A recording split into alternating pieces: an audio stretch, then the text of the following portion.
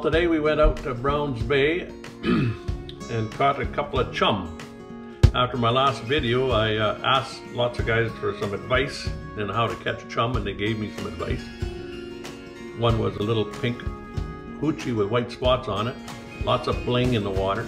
So we did that, and we got a double header, beautiful double header. I never seen another net out, so considering we got two, I'm feeling pretty lucky. So I'm going to do a little video on how I smoke them. I right out of the water, right into my smoker in 24 hours and get them smoked up. And I'm going to show you how I do that. This is my version of smoked salmon. So first of all, you got to pour yourself a drink.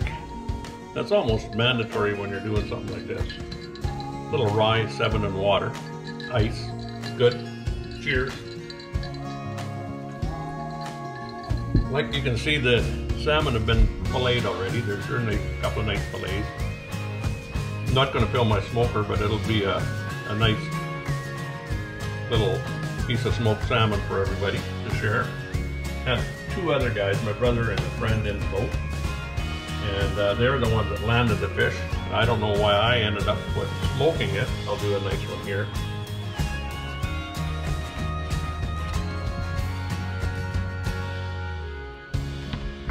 About that, right there. It gets the smoke right through the fish. It gets a brine right through the fish, and then the smoke comes pretty much right through the fish, so it's a good taste to the fish. And actually, it's a nice size to freeze.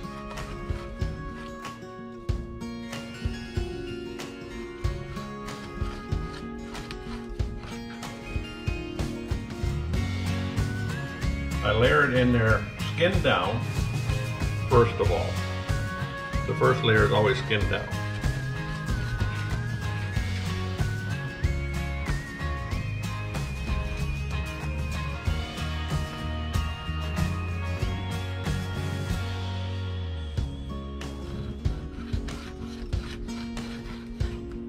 Put it up a little bit easier. So my brine is a very simple brine. It's 2 cups or 3 cups of demerara sugar. It's this stuff right here. So I put 3 cups in a measuring cup, and 1 cup of coarse salt, and that's that stuff right there. And I mix it thoroughly together, just like that.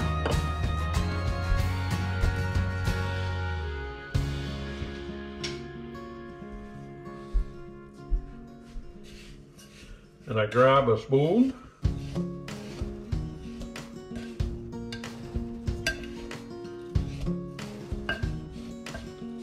make sure the salt is right through the sugar. I find that the demerara sugar is better than the dark brown sugar. Puts more taste into the fish. And remember, this is only my brine. Lots of guys have got different brine and do different things with their fish, and it's awesome.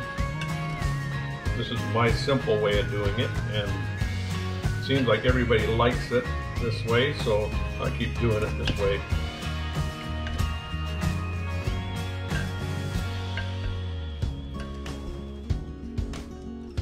Then I take my fish that's layered in here, like that, and I just spread the salt and the sugar mixed over top of them.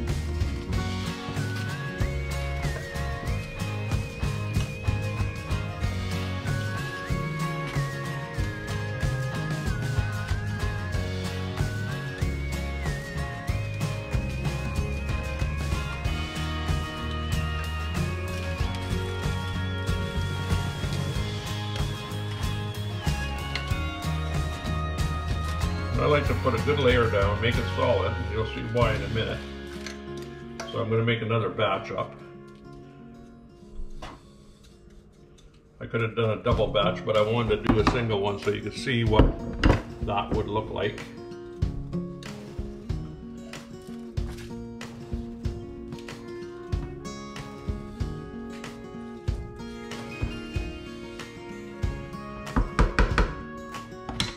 Now you can see what I've done there. I've kind of flattened it all out like this.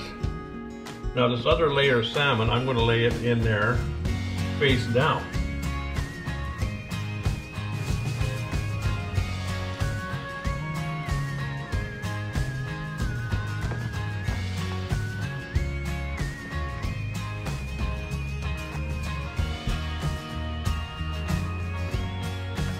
So I've run out of demerara sugar, so I'm using another batch for brown. Here, I'm going to move this so you can see what I've done. That's how it's layered in there. And I need to fill all this up with another layer so all the edges get filled up with sugar and salt. So I put it in the fridge for 20 hours, 22 hours. Let it brine up, and this is the whole tray, and I'll show you when I pull it out and look at what kind of moisture is in there. There's a lot of moisture in there. So it does actually get covered. By tomorrow morning this fish will be totally covered in fluid. Makes its own water. Oh. Cheers.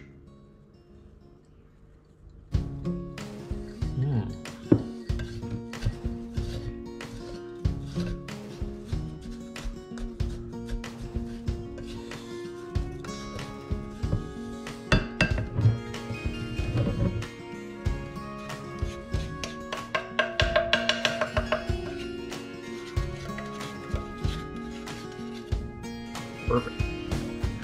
Into the fridge it goes. That's what it looks like. I put saran wrap over top of it sometimes I don't bother. It doesn't smell, it just smells sweet right now. Nice looking tray of fish. So now we're 22 hours later. It's been in the fridge overnight and most of the day. And that's exactly what it looks like coming out of the fridge. So you can see there's lots of liquid in it.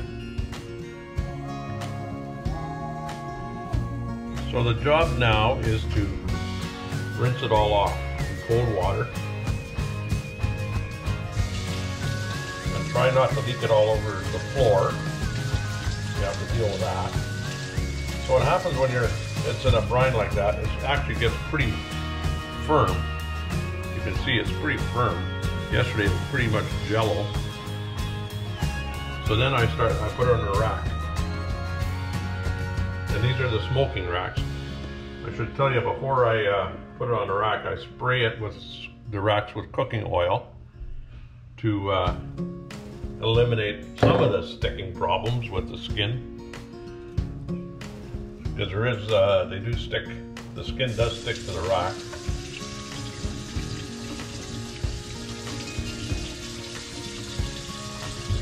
So all these fish are pretty much the same. You can see the color is about the same everywhere because of burying it in that sugar and salt concoction. See, that's the salt that I'm washing off. And sometimes it sticks on here. Just today it didn't stick on here very much, but it did stick on the back. So you need to take care of that in cold water.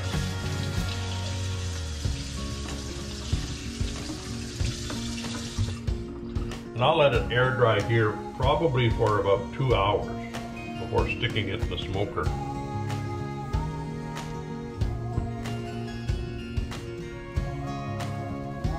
So now we got it all on the racks. Put these smaller pieces up on the top rack, easy accessible, so I can try the fish once in a while it's smoking. Looking pretty good though. And that's the brine you got left that you got to deal with. I just put lots of hot water in it and wash it out. So the fish is in the smoker. They're down there. This tray here has got full of water, just so it keeps the fish a little moisture, a little steam. I put my stove right on as minimum as can be. Hopefully you can see the flame right there, not very big. And I try to smoke it for as long as I can. I like the slower the better, between 150 and 175 degrees on the temperature. There you can see the smoke already gone. One thing I do is I soak my chips before I put them in for a couple hours also, so they don't burn, so we don't have a fire in here in a very short time. So that's what happens. Now we'll wait to see that that thing raises up to 150-ish, 175-ish, and that's where I try to keep it. So this is the finished product. I left it outside last night in the smoker, and the only thing that's left is vacuum pack it, put it in the freezer, and enjoy eating it. I tried some pieces last night when I shut it down, and it was awesome. It's a simple, easy way to smoke fish. Hope you enjoyed the video. See you soon.